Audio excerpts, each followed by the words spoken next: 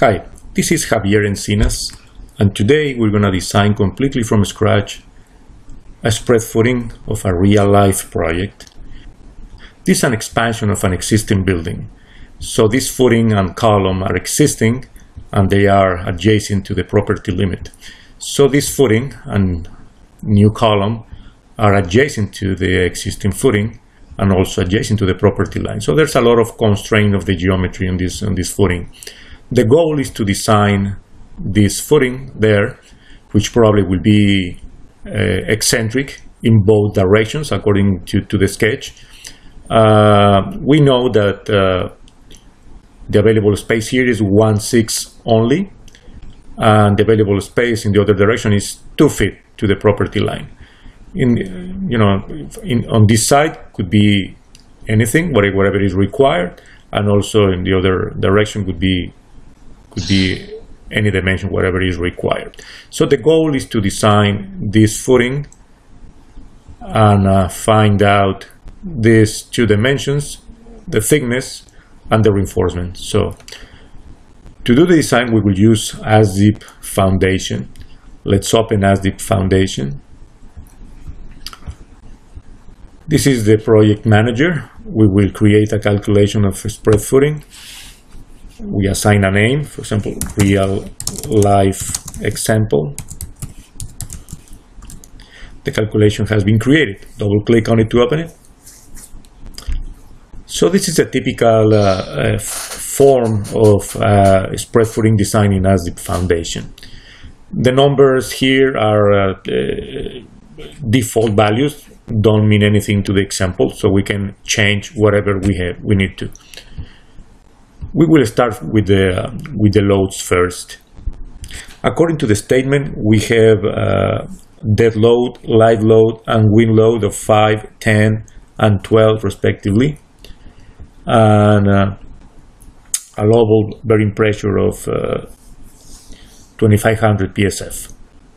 With this information, we're going to enter the numbers over here: dead 5, live 10, wind 12.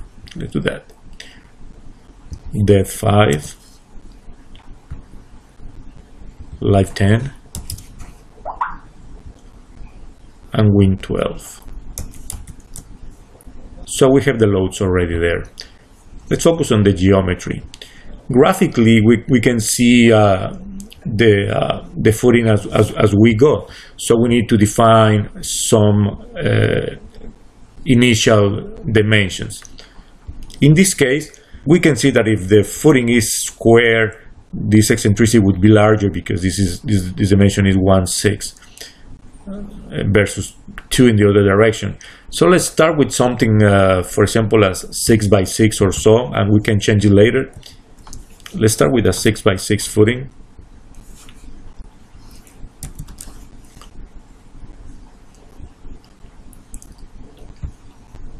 We don't have any pedestal. But if it's 6x6, the eccentricity, which is the distance from the center line of the footing to the center line of the column, the eccentricity would be, if this is 6, the distance from 3 to the column is just 1/6, which is 18 inches, just there. In the other direction, if it's 6x6, is 3 minus 2 is just 1 foot, so 12 in the other direction. So if we use 6x6 with the corresponding eccentricities, the footing would look like this. So we can see that this area is not in contact with soil. It's a pretty large area. Let's see what percentage that is. 90% of the footing is in contact. So 10% looks like too much for a footing like this. So could be acceptable, but we will try to reduce this zero stress area. For example, if we go with if we reduce the eccentricity in the x direction, let's see, instead of 6, let's go with 5. So we need to change the eccentricity, of course, because now the eccentricity is, if this is 5, from 2.5 minus 1.5 is 1 foot, so 12 instead of 18. So with this condition, the triangle is smaller. We should increase the thickness as well so that the cell weight of the footing counteracts the overturning and the eccentricity. So in the footing thickness, let's use maybe 20.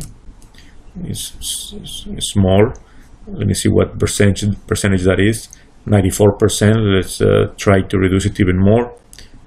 Even more than that. Go to the graph. Thickness maybe 24. Yeah, that's much smaller. See, 95%. I think it's acceptable. So we can start with that. 5 by 6 by 24. We don't have any pedestal. The steel columns are supported directly on top of the footing. No pedestal, so no pedestal here. In this case, the columns are W12 and the base plates are 20 by 20. So the effective column size for punching shear purposes would be 1/2 of both. So from 12 to 20, 16 is the average. So 16 by 16 would be the equivalent effective column. So 16 by 16 is correct here. The loads were already entered there. Regarding the bearing pressures,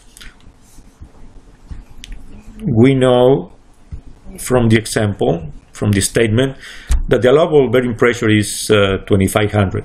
So we need to input that here.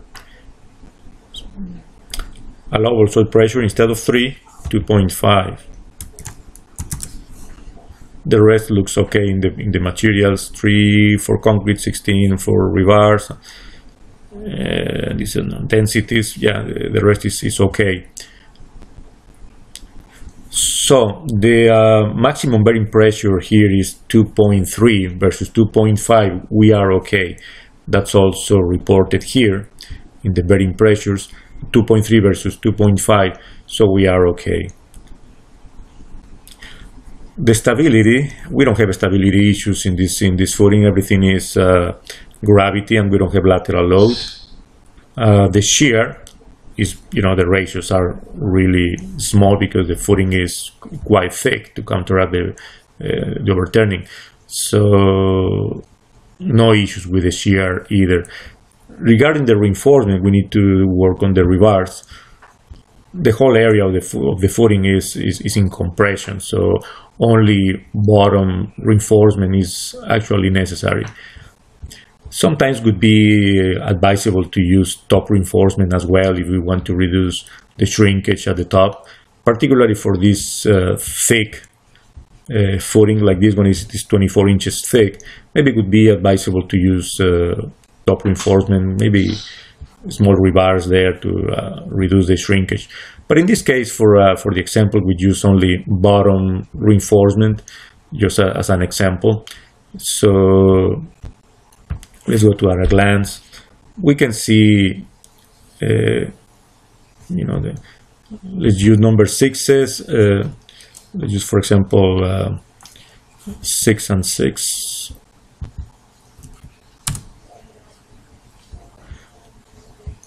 For strength, it's okay because the footing is so thick that we don't need that much rebar, but we need to comply with the minimum reinforcement and also with the development length. Let's work on the minimum reinforcement. We are 18% over, so we need to increase number of rebars. Here probably we'd use 9. We are already okay. Let's increase also this one, probably 7, a little bit more. So we are 84% of the minimum. We are okay in that. Regarding the development length, yeah, this is pretty much obvious because we don't have enough development length here. We don't have enough space for the rebars to develop the capacity. So we need to hook them. We need to hook the X bars in this direction, the X bars in the positive side. So in the plus X, we need to hook them. So let's go here to see what changes. Instead of, we are 50% over, so let's hook them. Yeah, if we hook them is 0.75. So we need to hook the reverse in the positive X, and that works. In the condense, you can see a more detailed set of calculations.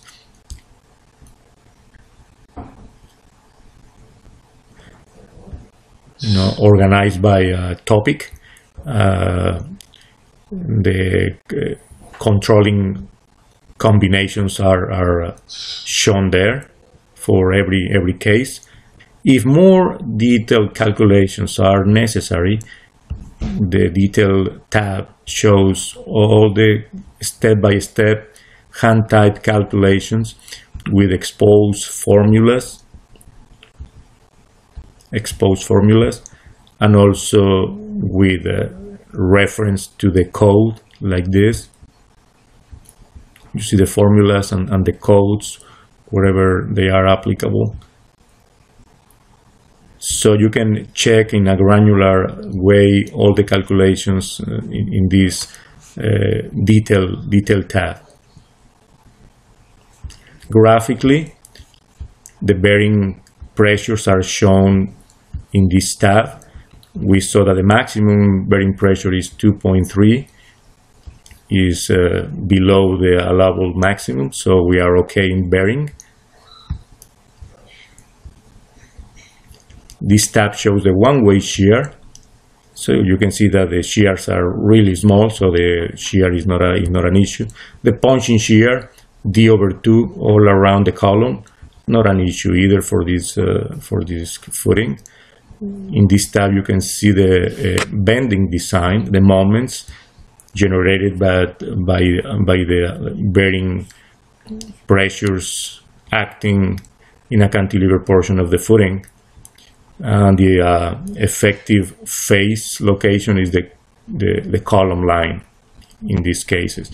So using those generated moments, the program calculates the capacity versus these moments and gives you the ratio for flexure.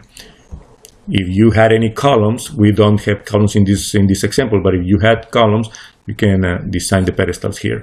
And finally, the construction tab that shows the rebars and in elevation and in plan, so that you can print out this and give it to your drafter.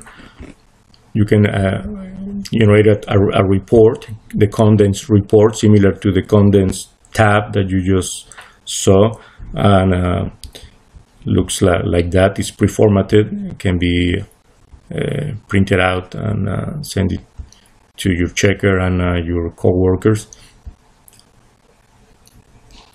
You can see also the whole report in just one view, 4 pages. Or you can see also the detailed report, similar to the detail tab that you just saw.